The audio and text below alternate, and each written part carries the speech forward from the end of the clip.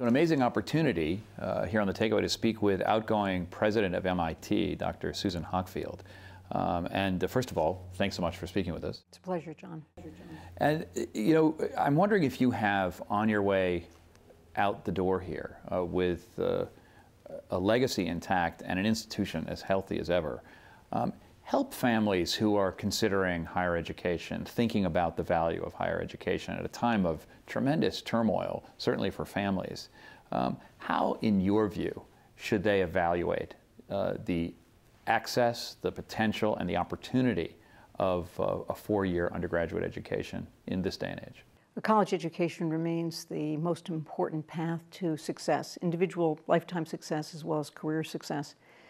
I recently looked at unemployment figures. I don't believe that college necessarily prepares you for a job, a particular job.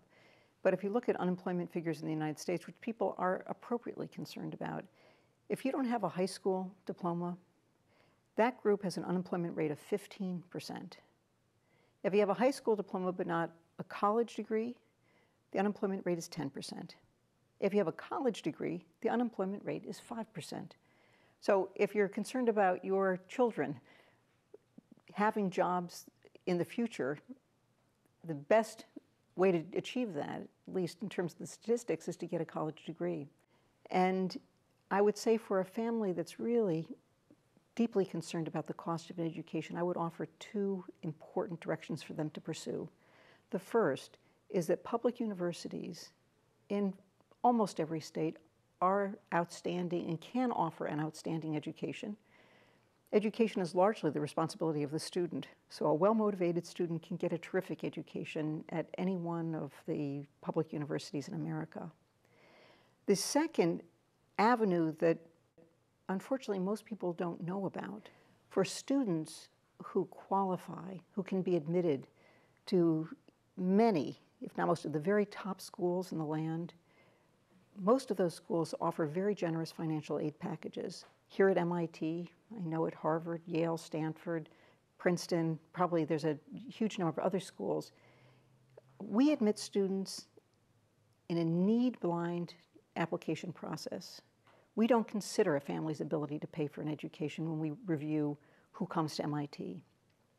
And then when we decide on which students are prepared to make the best use of MIT's resources, we make it financially possible for every single one of those students to come to MIT. If you're a family with an annual income of $75,000 a year, we cover all of your tuition costs, and in some cases more.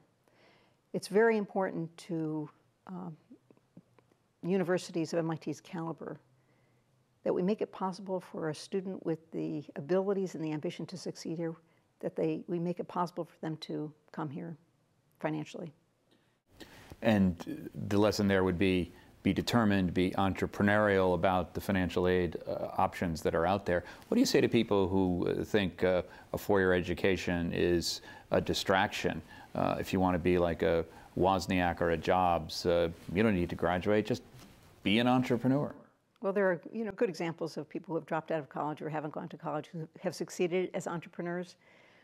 The thing I always point out is that most, if not all, of the companies that are spun out of MIT are spun out around technologies and disciplines that are very advanced.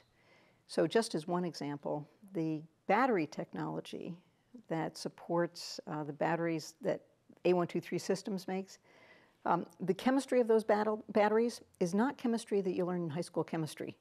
And it is true for many of the technologies that come out of MIT, out of materials science and engineering, frankly, out of electrical engineering and computer science. These are not technologies or approaches or, frankly, even infrastructures that one learns about in high school. Stay in school. Stay in school. Thank you so much. Thank you.